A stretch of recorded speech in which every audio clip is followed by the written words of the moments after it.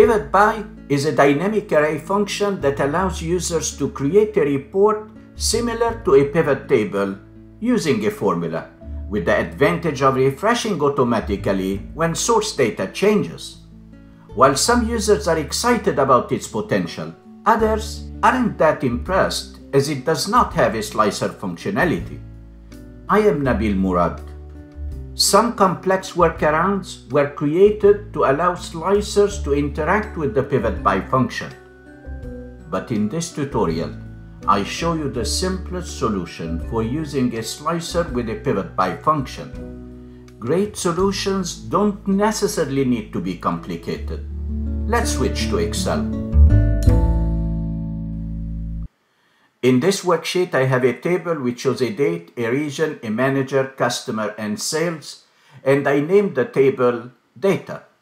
I created for this table two slicers. A slicer is a graphic interactive filter. You can create it by clicking on Insert Slicer on the Table Design tab, and you have the same command available on the Insert tab as well. For the Insert Slicer, I check the box for region, I check the box for customer, and then I hit OK. I'm going to hit Cancel because I already created the two slicers. These slicers govern the table, so if I select East from the region slicer, I'm filtering the table only for the East region, and you can see the color of the row numbers changing to blue. I can also select any customers, so if I select Costco, then my table responds and is filtered. I can select any other customers if I want, and then I'm going to release the slicer by clicking on the little funnel icon in the upper right corner for the two slicers. I want to create a report that looks like a pivot table with the region as row header and the customer as column header with a grand total column and a grand total row. But instead of creating this report by using the regular pivot table functionality, I'm going to create in another worksheet a PIVOTBY function. To start, I'm going to copy the two slicers and paste them on another worksheet where I'll be creating by function.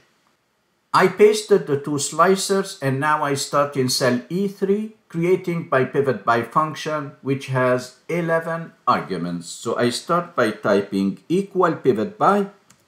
For the first mandatory field, I want the row field, which is the row header, exactly like my pivot table, and for this I want the region. Then I type the name of the table Data and I select the region field.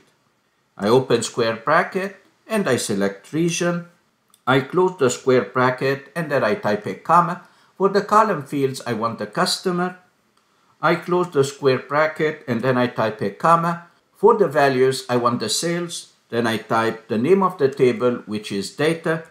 And then I open square bracket and select sales, and then I hit tab. I close the square bracket and then I type a comma. For the function, I'm going to select a sum function. I hit tab.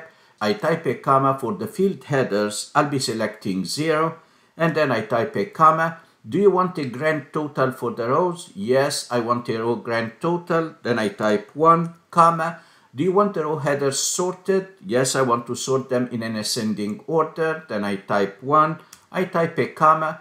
Do you want a grand total column? I type 1, comma. For the column headers, I want them sorted alphabetically. I type 1. And I'm going to close the bracket before the next argument. I'll come back and add this argument in a moment.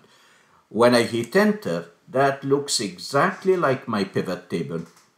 The region as row header, the customer as column header.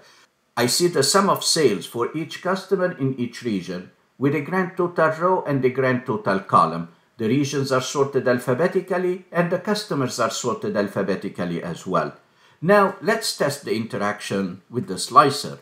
Where I select, let's say, East, nothing happens. What if I select West? Nothing happens. My PIVOTBY function report is not affected.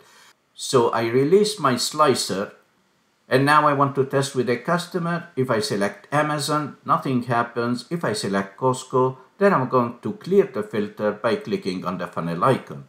My slicers are not interacting with my PIVOTBY function. And now here is my solution for this problem. I go to the source data and I want to add a new column. This is the helper column. I can even call it slicer. For my slicer column, I want to create a count A function, and I'm going to use a subtotal function to do that. So I type equal subtotal, and because the subtotal function is a replacement for 11 different functions, I scroll down and I select 103. That's a count A function. What would you like to count? I type a comma and I select any cell. It could be the sales, the customer, the manager. I select any one, and then I close the bracket and I hit enter. So the subtotal function is returning 1 for each row. And before testing my slicer and see the effect on the subtotal function, I want to count how many occurrences of 1 I have in the slicer column. So in cell H1, I type equal count if. I select the slicer column, I type comma, and my criteria will be 1. I close the bracket and then hit enter. Then it says you have 100 occurrences of 1. What if I test my slicer and I select East? Look at that. I'm down to 34 and the table is filtered. What if I select Costco? Now I'm down to 2. I can select any other customers and my slicers are working fine, and my subtotal function is responding to my slicer.